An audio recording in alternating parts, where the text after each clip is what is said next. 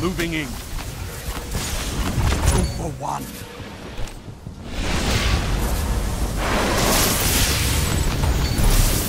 Your team has ignited the enemy rift. That, ladies and gentlemen, is the touch of Malice, and in today's video I'm going to be telling you exactly how to get it through a series of exotic quest lines. Alright, so first thing you want to do is collect 5 calcified fragments scattered throughout the Dreadnought. There's about 45 that we found so far, so finding 5 will not be very difficult at all. Once done, return to Eris and she will guide you into the direction of Lord Shaxx. Once you pick up the legendary sword from him after completing his quest, you can actually do the next part in the Eris Morn bounty, and that is to go to Bunker Wharf 4 on the mission Prometheus Code and take out Brachus. You'll be at the very end, very easy fight, kill him, and unfortunately all she gives you is an artifact, and once you get that artifact, it seems like the quest is at an end, and that is really the reward for it. But in reality, that is not the case. What you want to do is launch up the King's Fall raid. You don't have to do anything in it, just launch it up and Eris Morn will have a quest for you. What you want to do is back out, go see her, and then once you get the bounty, or sorry, not the bounty, the quest, you're going to want to go back into the raid and complete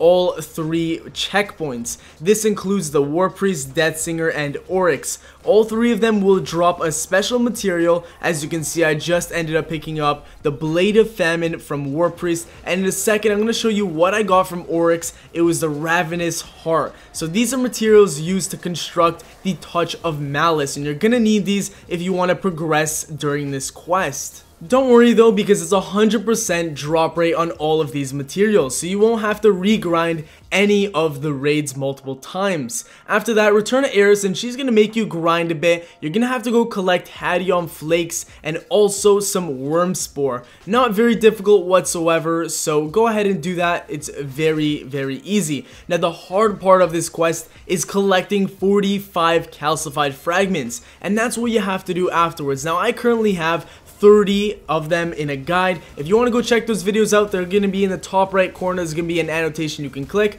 so go click that if you want to watch a guide for that. But I might be doing a full-on guide with all 50 in one video coming soon. We'll see how things go, but next step is to go onto the Black Garden Strike, and on the very right side where the boss is, there will be an enemy that spawns. It's a Taken. You have to kill it. It's very, very simple. It'll spawn once the boss is at low health. Take it out, return to Eris, and luckily there's another step to this. Now I thought all I got was a stolen rune for completing this, and I was getting a little bit salty, but thankfully that is not the ending. Once I got that, she had the last final step for me, which says return to the base on Phobos, kill the wizard, and claim the essence of the feast. And she pretty much says at the bottom of the description there that this is the last step that you need to do. So go over to Mars and there will be a special mission. It's level 41 quest, 270 light, so make sure you're prepared for this. I'm sure you all are though if you completed the raid and got all 3 pieces already.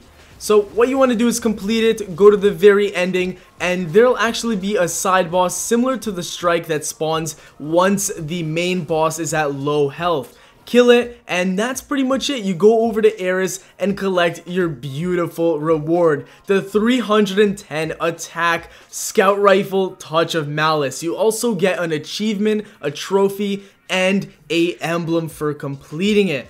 Absolutely awesome. The gun's amazing, and I will have a review very shortly. That's all for the video, guys. Smash that like button, subscribe for more daily Destiny content, and as always, nKuch out.